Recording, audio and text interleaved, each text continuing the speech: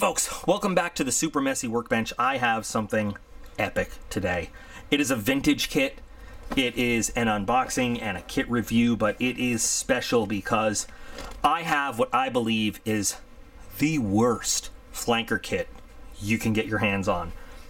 So continuing everything I've been talking about with the petting zoo, I have, all of these unboxings that I'm doing for the whole petting zoo project, you're probably going to see all out of order, just as I get them unboxed and looked at and all that stuff and making different decisions. But I have mentioned this Revell kit, and I went to look for this kit, and so this ran me a big old grand total.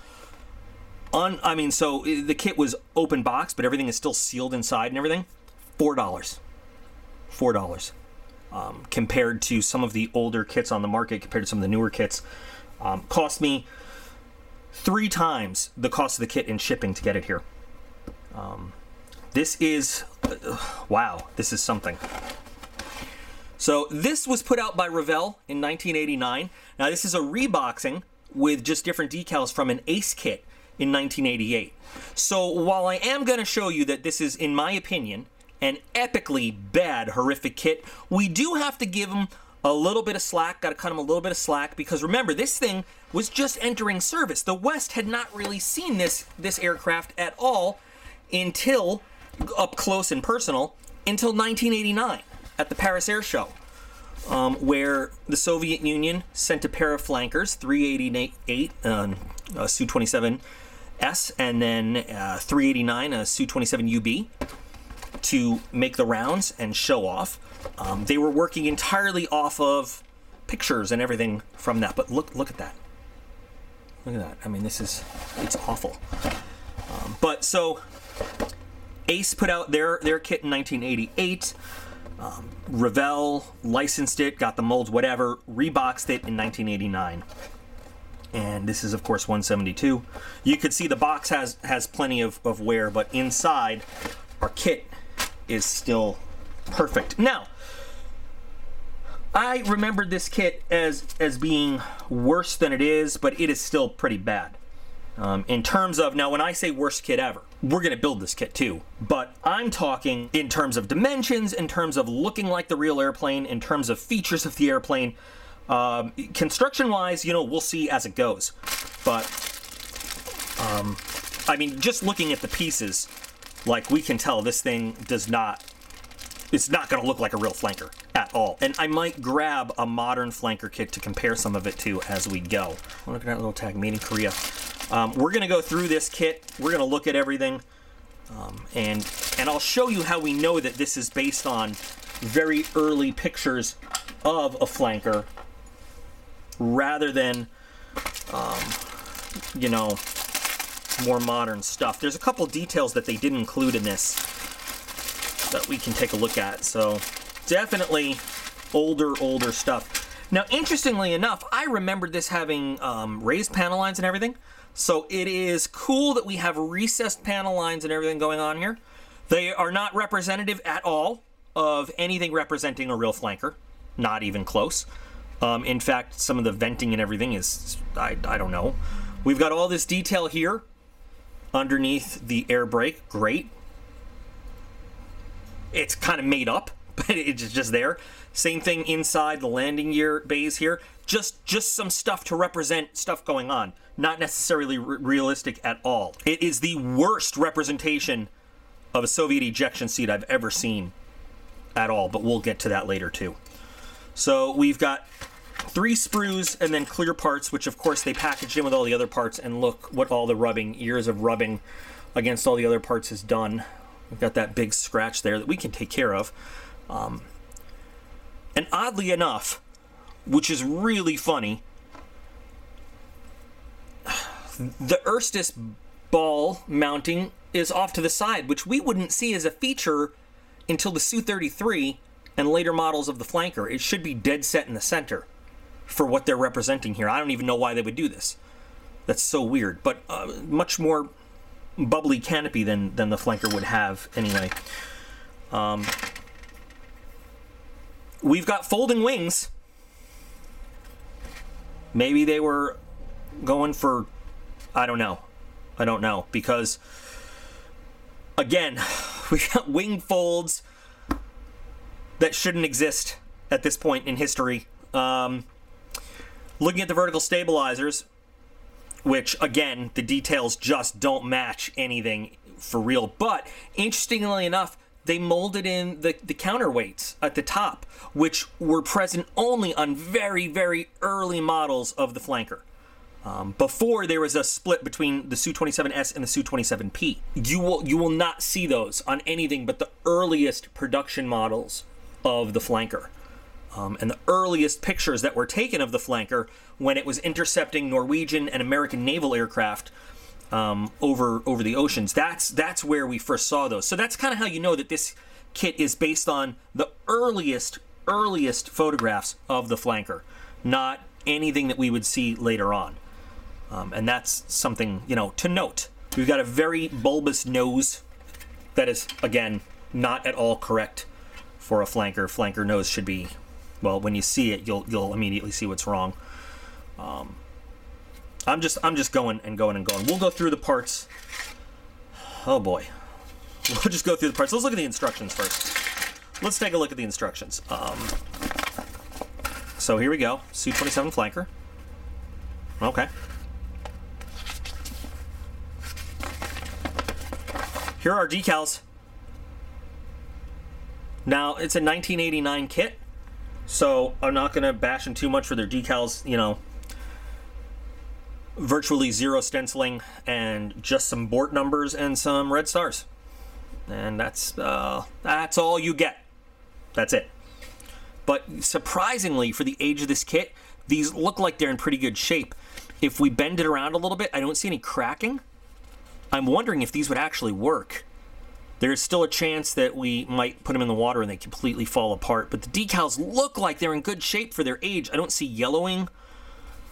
I don't see cracking on the carrier film or anything. I don't know. We'll try them out. We're not going to use them in any case.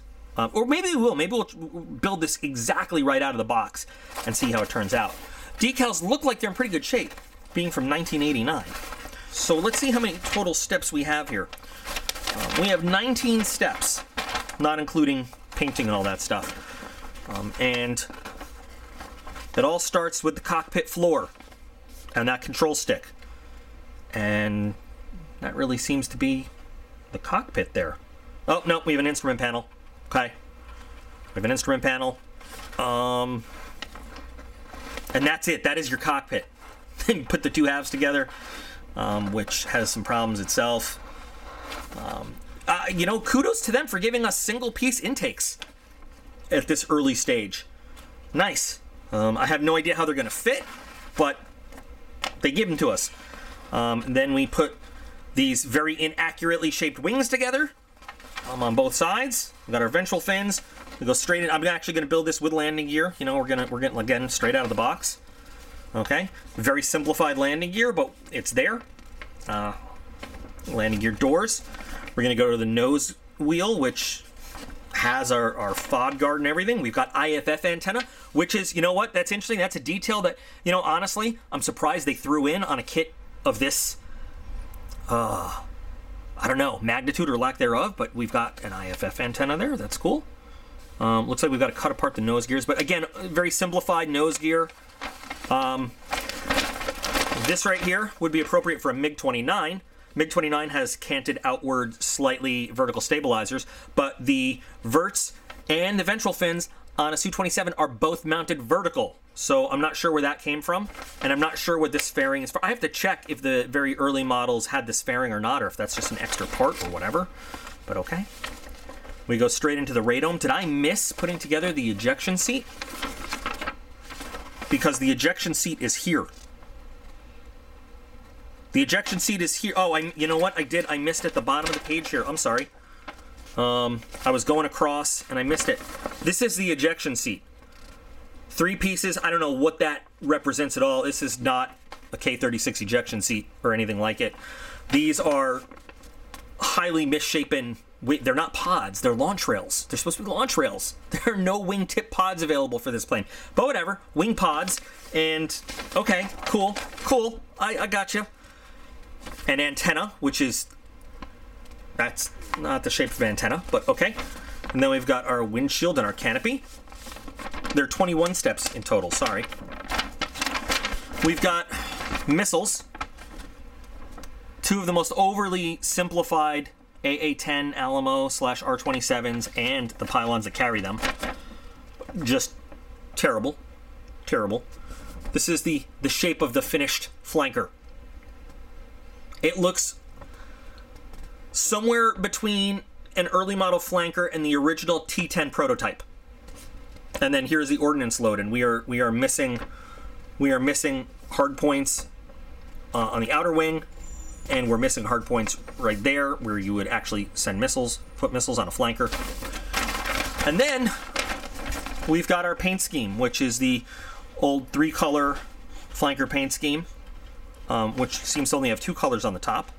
I have no idea what this is supposed to be. Drag bomb? I've never seen a flanker carry anything, or any Russian aircraft carry a bomb that looks like that. I've seen some missiles that look like that, but not on a flanker. And of course they give us AA-8 aphids rather than the AA-11 Archer, the R-73 it should carry. And again, I don't know what this all represents, this panel lining, but it's not a flanker. No siree, Bob. I don't know. So getting back to the pieces. Again, I have no idea what these are actually supposed to represent. Not a clue. But we've got our 8s, which compared to the size of these 10s are ridiculous. These are way too big, or these are way too small. Take your pick. We can compare them to some Hasegawa ones, which are pretty good, and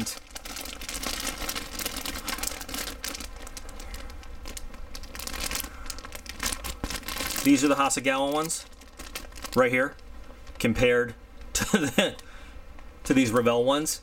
We're like missing almost half a missile here. That is ridiculous. Completely ridiculous. If we look at the launch rails here for Revell compared to the launch rails and Hasegawa, you can see that they are just completely wrong all the way around. Now, even looking at a short burn AA-10 and Hasegawa compared to these ones, length is a little bit closer. It's still short, but just look at the difference in fin shape. More correct, completely not correct at all, and the dimensions are just way off. I mean, way off. So don't even know what we're looking at when they made these or what these are. Here is a Hasegawa aphid compared to this Revell one, and so the Revell one is way too big. So it's a combination of both. The Revell missiles are both too big and too small. This Hasegawa one is much more accurate when compared with other ones. So, I'm not sure what they were looking at or what they were thinking when they made these missiles. They just made those missiles. Very simplified engine exhaust, though. That'll work. That'll do it. Looking at an upper fuselage for Hasegawa, look at these panel lines, all the different panels, and then look at the Revell one. You can see it's just got, the shape generally is just wrong. And look at this Stinger. This is what I'm saying. It's got a lot of features where they were looking. It looks like they were working off of a combination of the original T-10 prototype sketch and pictures that were taken, from intercepts, and just kind of put together this weird mishmash of features of the plane. And if that works for them, okay. And I say Revell because it's a Revell kit. We're really talking about the Ace model because they made the molds. And looking at the bottom of the fuselage again, you can see different shapes in the landing gear well, and different shapes in the landing gear doors that we'll eventually put in there, and all sorts of stuff that's just all kinds of different from an actual flanker. So this model of the flanker that they put out never really existed. It's just sort of it's almost like an artist's conceptual sketch. Taking a look at wings of a production flanker versus their wings. Now, again, are they trying to do a Su-33 type deal here? Which, I'm sure the the Soviets were looking at, but I don't know why this would be here on this at all.